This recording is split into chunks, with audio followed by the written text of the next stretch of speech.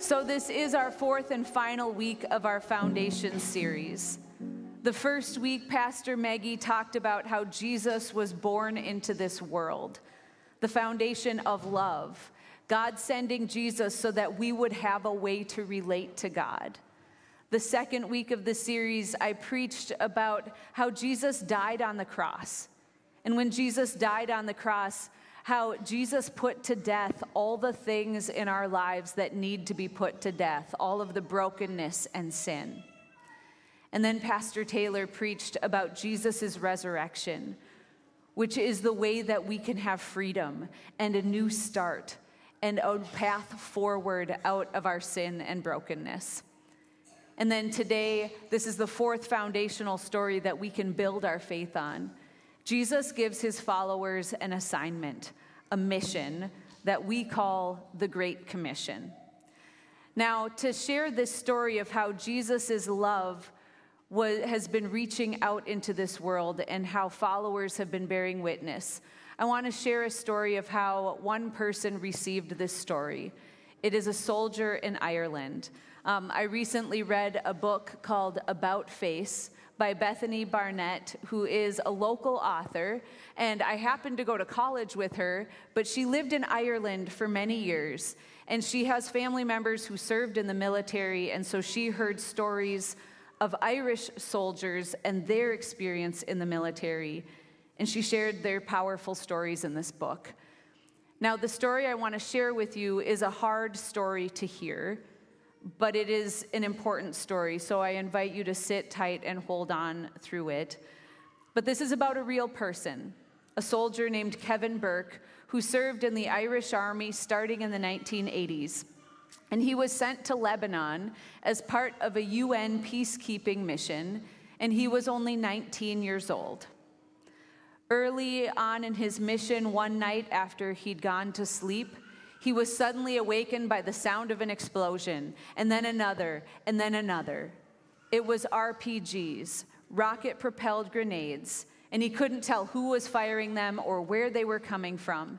His commanding officer yelled, "Get up, get out, go, go, go, into the orange grove, keep your heads down." Now, everything in Kevin wanted to stay put. He wanted to stay in the protective shelter of that concrete building. Against his intuition, he left cover. He and his fellow soldiers dove out into the orange grove. Running out into the open was the most counterintuitive thing for him. The building felt safe and protective, but it was brittle, and its walls crumbled. If he had stayed inside, he would have been crushed. The soft ground of the orange grove absorbed the majority of the impact from the RPGs. Lying in the open orange grove saved his life. Later on in that same tour, on another night, something even more terrible happened to him. He woke up after falling asleep being attacked, not by enemies or enemy fire, but by one of the highest-ranked non-commissioned officers in his unit. He was beaten and assaulted sexually. He could hardly make sense of what was happening to him. And after it happened, he was so angry and there was no recourse. And this officer was somebody that he had to regularly see, salute, and show respect to. And this ate him up with anger and with shame, and the rest of his tour was agony for him. He turned to drinking to cope, and when he went home many months later, he kept drinking, and eventually his drinking got out of control. And eventually he had to add all sorts of other drugs so that he could just be numb all the time. But he was still angry all the time, and he couldn't even remember why. Over the years, he ended up losing contact with his wife and his children because of his violent outbursts. He had joined an outlaw motorcycle group, but yet even in this group of outlaws, eventually he got kicked out because he was too volatile with his temper. And they told him if they ever saw him again, they'd kill him. He lived like this for almost 20 years until he checked himself into rehab. After rehab, he was trying anything he could to find a stable footing. And he found a Bible and he tried to read it all by himself. But when he was all by himself, it didn't make sense. Then one day, he saw two other members of the outlaw motorcycle group. And these two guys had also served with him in the army. And he thought they were going to attack him. But instead, they got closer and they put their hands up. And they said, "We've changed. We've become Christian." And instead of jumping him, they invited him to church. And it was in church where he finally was able to start wrestling with his anger. The anger that he'd held that was connected to that attack that he had survived so many years before. And he felt that Jesus was prompting him to forgive his attacker. Not because what that man did was okay. It was not okay. But because forgiveness would save his life.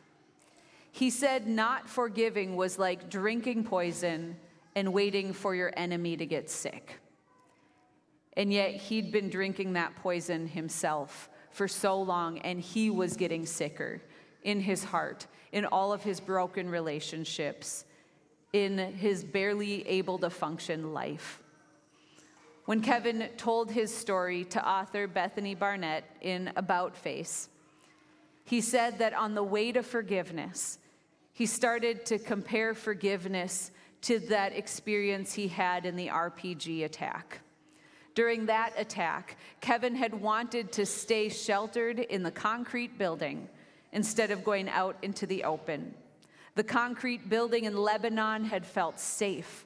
And he realized that for 20 years, he had taken cover within the brittle walls that he had built of bitterness. Bitterness also felt safe for him. It felt comfortable and familiar. It had become a huge part of his life and even a huge part of his personality. Forgiveness, on the other hand, felt counterintuitive, even risky. And the more he wrestled with his faith over time, it was like his new commander, Jesus, was saying, "Go, go, go, out into the open and forgive." And as he stepped out into forgiveness, Jesus began to absorb the anger and the fear of all those years, like how the soft ground of the orange grove took the impact of those explosions from the RPGs. He found some safe spaces in his church and to tell his story. He found some people to walk with him to help him continue in the direction towards forgiveness and not to turn back towards vengeance. And eventually, he said he felt something that he hadn't felt in years: peace. He found peace. The first words that Jesus said to the disciples when he saw them after he'd been raised from the dead was peace. Peace be with you. They thought that they were seeing a ghost. When they saw Jesus die on the cross some days before, they thought that the Roman Empire had won and that they were banished to fear. But that wasn't the end of the story. The living, breathing Jesus showed up in the middle of their fear, and the first word he said to them was peace.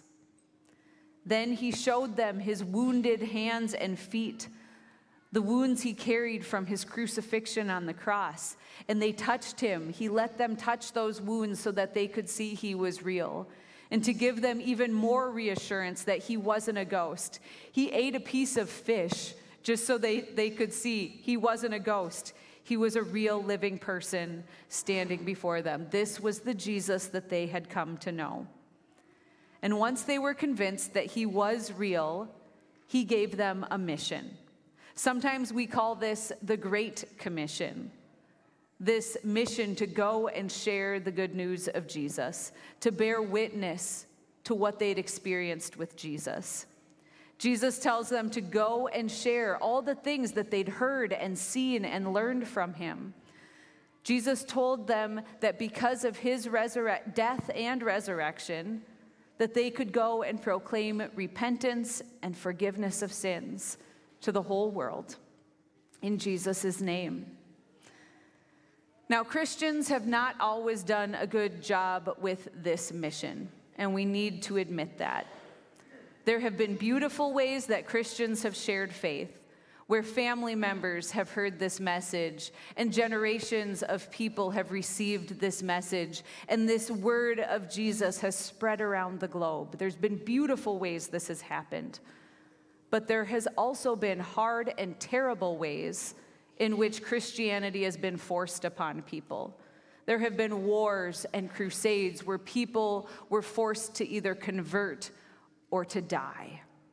Now, that is never what Jesus intended for his mission, and those are not the words that he gave his disciples to share with the world.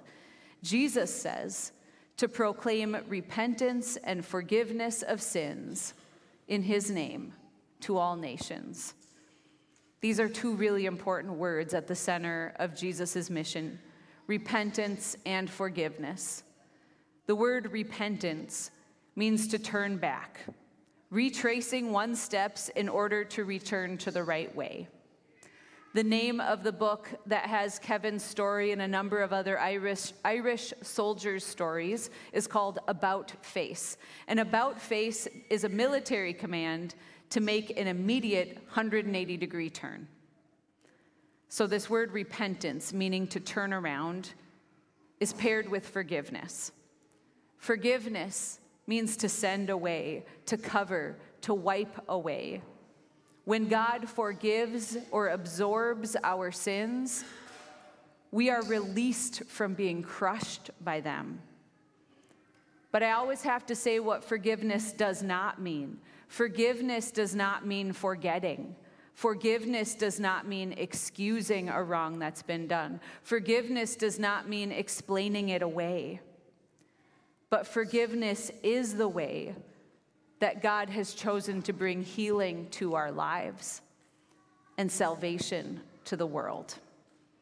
The message of forgiveness and repentance isn't something we tell other people to do or force on them. It's something that we are called to do. Before we start proclaiming something, we should start practicing it. Being people who are willing to repent, to turn around when we mess up. Being people who are willing to offer forgiveness to others when they mess up. If Christians actually practiced repentance and forgiveness, as well as proclaiming it, Christians might be known differently in this world. So often, the words that are used to describe Christians by non-Christians are judgmental and hypocritical. Those are words we've earned. We've earned those words. But that wasn't Jesus' mission. What if us, in practicing repentance and giving forgiveness, we came to be known as humble, as honest, trustworthy, as people who are willing to accept responsibility for their actions, as people who are willing to be healers, to extend compassion, to build relationships rather than destroy them. Now that to me sounds like a great commission. That actually is the Great Commission. That is foundational to our faith. That is what Jesus asked us to do all along. And we get the opportunity to live into that, to be people who have experienced the presence of Jesus in a powerful way, and who are willing to lead by our example of confessing when we've messed up and forgiving others when they mess up, so that the world can see who Jesus really is.